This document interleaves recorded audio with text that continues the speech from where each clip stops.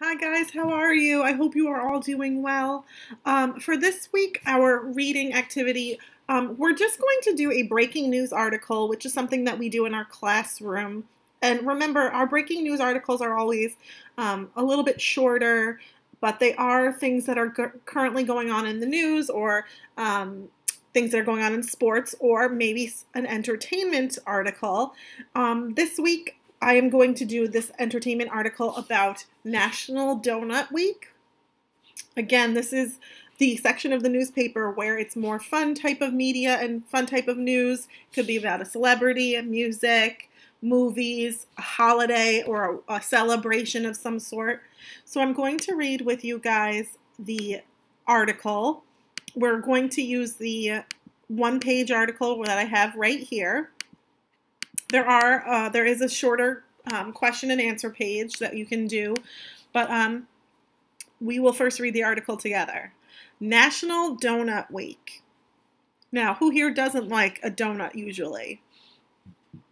The Krispy Kreme Donut Company announced that they are celebrating National Doughnut Week in 2020. National Doughnut Week is June 1st through the 5th. Usually, Krispy Kreme only celebrates National Donut Day. This year, they decided to celebrate for 5 days. So instead of just doing one day, they're going to do 5 for this whole week. People can go to Krispy Kreme stores and choose any donut they want. Each person can choose one donut each day. People do not have to buy anything to receive a free donut. What is your favorite kind of donut? So I am going to post along with this video your questions page, which we're going to read together. I'm going to post a survey asking what your favorite kind of donut is. And then I'm going to post another survey about some wacky flavored donuts that I found, and I'm going to get your opinion on them.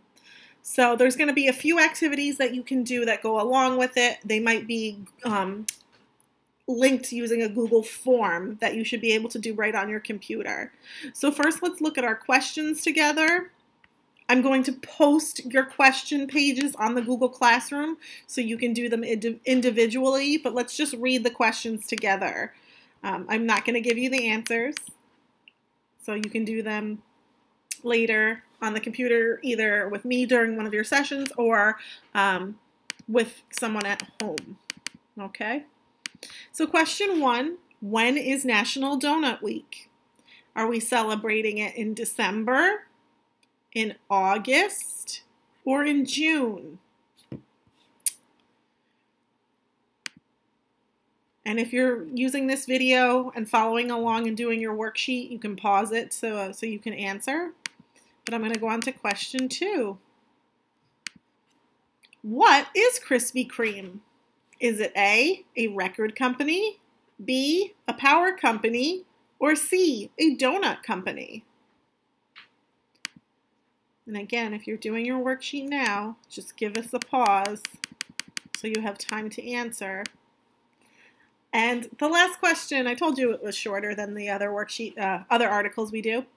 Question 3, what is Krispy Kreme giving away? Are they giving away A, donuts, B, bagels, or C, muffins? All of those sound great, but Krispy Kreme is giving away one of these 3 for this week. So again, our article for this week is pretty short. I'm also going to put a video about how donuts are made. So as soon as I'm done talking, we're going to watch a video on how donuts are made. I'm going to have this worksheet posted in the classroom with your initials. You can type your answers in on the computer. And then I'm going to have some surveys, some opinion surveys about donuts, what you like and which wacky ones you would try. I thought it would just be fun for us. I also might post a writing piece for you guys to do. So I hope you enjoyed the article. If you have time this week and you're able to go to a Krispy Kreme, please try. I don't know where the closest one is, so we're going to go to their website. I know a more popular donut place around here is Dunkin' Donuts. But let's see where, and I'm putting Albany because that's where our school is. But let's see. The closest ones it looks like are downstate, Pennsylvania, where my sisters live, or Connecticut. Well, what's up with that? There's not a Krispy Kreme closer? So, unfortunately for us, unless your parents are willing to take you on a long road trip, it does not look like there is a Krispy Kreme store anywhere near us. But maybe one day we will get some. But let's just quickly, we can go on their website and look at some of their fun flavored donuts because Krispy Kreme is known for their donuts. So they have their original cream-filled donuts. They have original filled and a original filled chocolate cream. They have glazed donuts, chocolate glazed donuts, sprinkles. They have an Oreo cookies and cream donut. They have a chocolate iced with cream filling. They have cake batter. These all sound really yummy.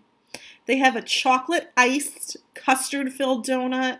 They have a glazed raspberry filled donut. They have a glazed lemon filled donut. So these donuts, the filled ones, have a jelly, a flavored jelly or cream in it. They have a strawberry iced donut with sprinkles on it. They have an apple fritter. Oh, they have so many. Chocolate iced cake. They have a cake-flavored donuts, a chocolate cake and a blueberry cake. They have a cinnamon bun one. I'm just skipping around a little. They have a sour cream donut. They have a more plain traditional donut. They have so many, guys. If you want to take a look, they have a cheesecake donut. What in the what? And they have more flavored filled donuts, and then they have their little donut holes. There's so many. I'm not going to go over all of them with you, but if you guys get an opportunity this week and you want to go on the Krispy Kreme website and look at all the flavored donuts that they have, you can always type in the comments which Krispy Kreme donut you think you'd want to try. Okay?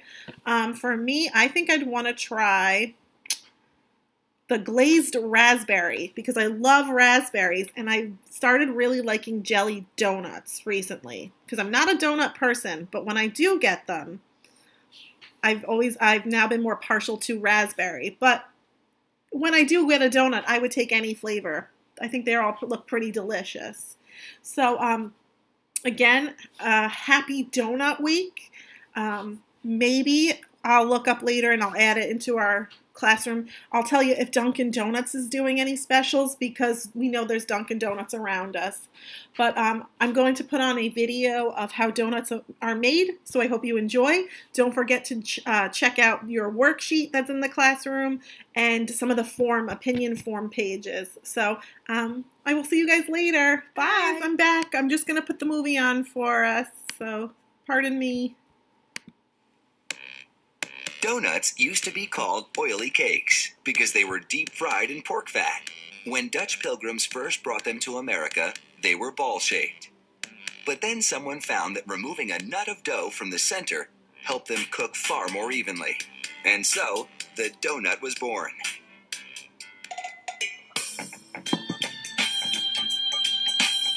In the world of donuts, there are two basic types: yeast donuts and cake donuts.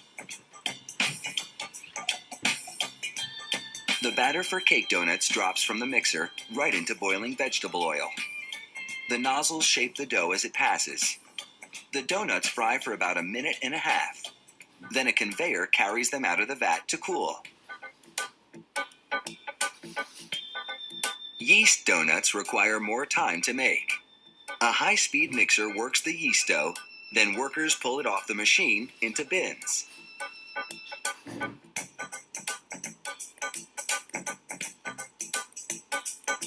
From there, it goes into a hopper that extrudes the dough as a sheet. Then it's onto another conveyor belt where a series of rollers flatten the dough sheet to just 3/4 of an inch thick.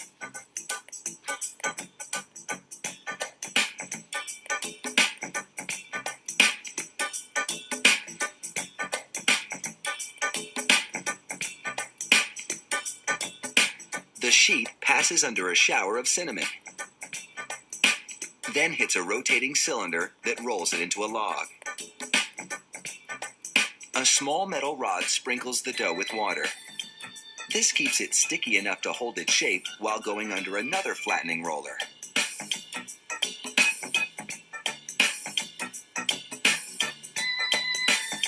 A dusting of cornstarch keeps the dough from sticking to the blade that now cuts it into pieces.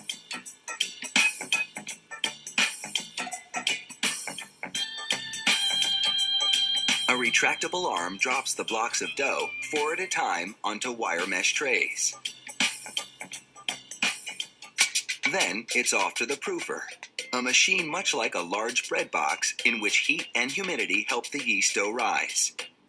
This leavening process takes about 20 minutes, during which time the trays, over 300 of them, go up and down and then out to the fryer.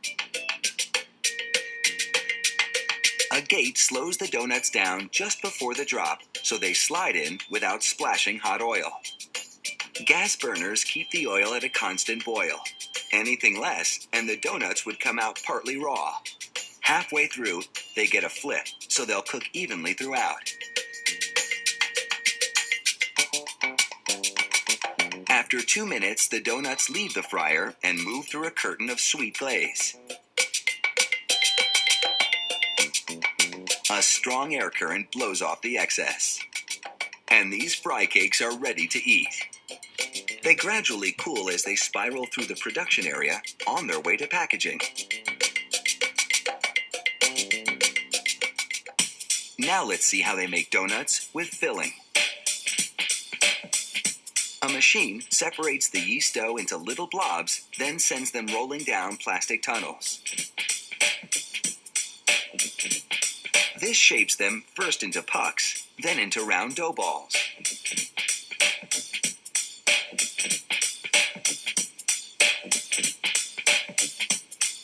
Rollers then flatten the balls before they enter the proofer to rise. There's cornstarch everywhere to prevent the dough from sticking to the machinery or to the conveyor belt. Row after row of doughnuts fry in hot oil, then slide into a large drum that tumbles them around, covering them with a sugary coating.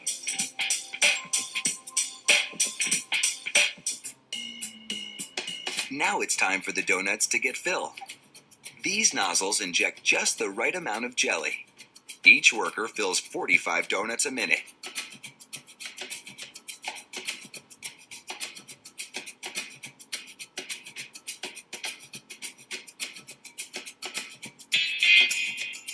After filling, these doughnuts known as Bismarcks are ready to go on to packaging. They're just one of the many delicious varieties that this factory turns out on a daily basis.